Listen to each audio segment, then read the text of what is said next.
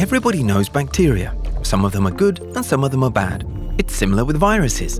They are usually associated with illnesses, but actually most of them are good viruses, which could help us fight dangerous bacteria.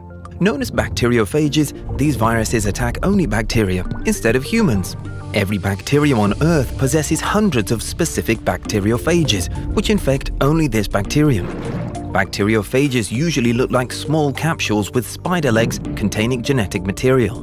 Their legs, which are part of the tail, consist of special proteins, acting like keys opening bacteria cells. After opening up a bacterium, the bacteriophage injects its own genetic material into it and then takes control over its mechanisms, forcing it to produce more bacteriophages. After some time, when there are already many new virus particles inside the bacterium is ripped apart and dies, setting free new bacteriophages capable of infecting new bacteria. In the face of growing antimicrobial resistance, bacteriophages become a hope for the future. It is estimated that in 30 years the number of deaths caused by antimicrobial resistant infections could reach 8 million per year.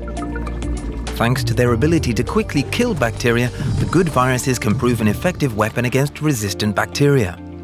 An important feature of bacteriophages is their ability to exchange genes, allowing them to create mosaic compositions in order to adapt to fast-evolving bacteria.